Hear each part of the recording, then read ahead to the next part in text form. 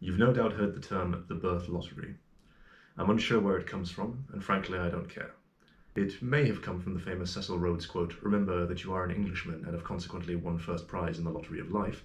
Regardless, it is bandied about nowadays by leftists of all stripes, but predominantly by communists, Marxists, and other anti-capitalists as a negative way to describe the circumstances of one's birth.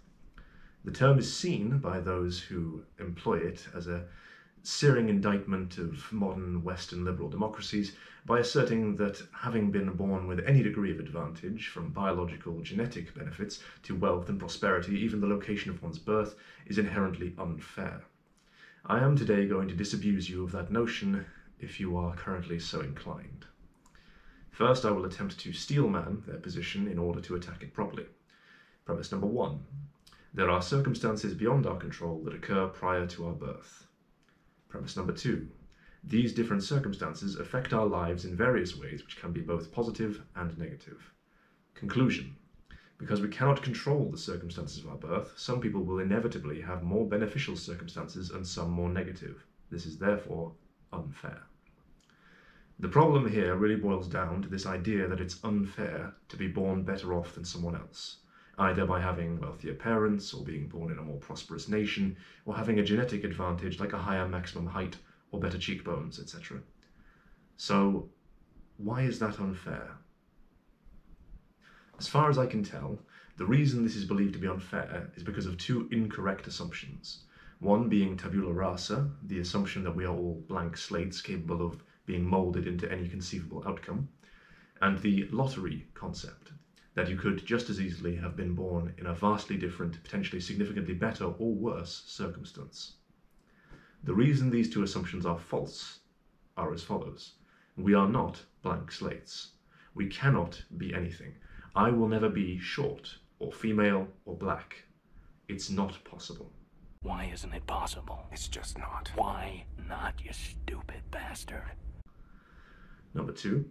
We are not just as likely to have been born in any other given circumstances. You are, and can only have been, born to your parents at that particular time in that particular place. Once you understand this specific point, the entire argument falls apart.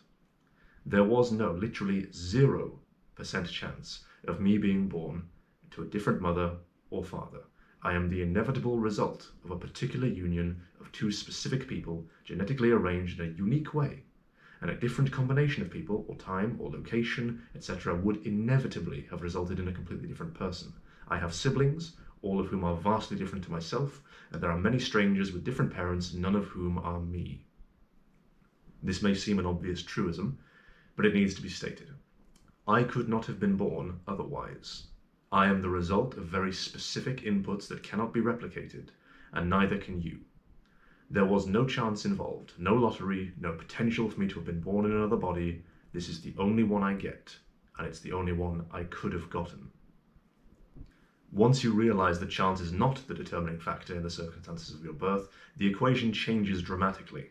It is no longer random chance dealt me this hand, other people have a different hand, therefore it is unfair. It is now my parents dealt me this hand. Other people have different parents, therefore my circumstances differ to theirs. The question is now, why do they differ, and is that unfair? It's still true that you didn't decide the circumstances of your birth. Someone did, though. Many someones, in fact. In fact, in complete actuality, everyone decided the circumstances of your birth, everyone who came before. The circumstances of one's birth are a fact brought about by many conscious and unconscious decisions of successive generations. The actions, inactions, and interactions of many millions of individuals which have led to us becoming a reality. The circumstances of your birth, therefore, must be determined to have been fair or unfair only by determining if those decisions and indecisions of your forebears were themselves fair. We must therefore define fairness. I believe that a sensible definition for the purposes of this discussion would be as follows. An action or inaction is fair, provided all parties involved consent and are capable of consent, and such action does not infringe upon any individual's rights to life, liberty, and property. It is by this definition that we can quite rightly and justly observe that the vast majority of the present human population exist as the lawful union of two persons without such infringement, and that here in the West the people are by and large burdened not with the guilt of having acquired their lives and livelihood through illicit means, but rather are more humbly the true working class stock who owe their lives to one another, to their hard work, and only those rights which are natural and exist without compulsion and without outside interference.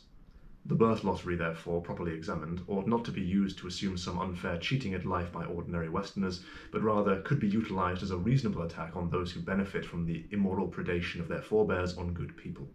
The sons and daughters of violent criminals, of gangs of thugs, of petty dictators, mass murderers, and other such villains, these are those whom have received unjustly the fruits of their unfair action, and benefit by nature of birth from immoral and unjust decisions. Those are the true lottery winners, so to speak. As with all injustice, it falls to us to find some way of achieving re-justice and to address this imbalance. There is, of course, another factor that must be brought up. As we are the inevitable end result of the choices of our ancestors, so too will our children and our children's children be the result of our choices. We have a responsibility, therefore, to provide for our children the best possible start in life, and to ensure that they have a better start than we ourselves did. It is perhaps this responsibility that leftists despise most of all, but rest assured, you are responsible. Not for the circumstances of your birth, which after all you could not control, but for what you do with your life and the circumstances of the births of your descendants. Until next time.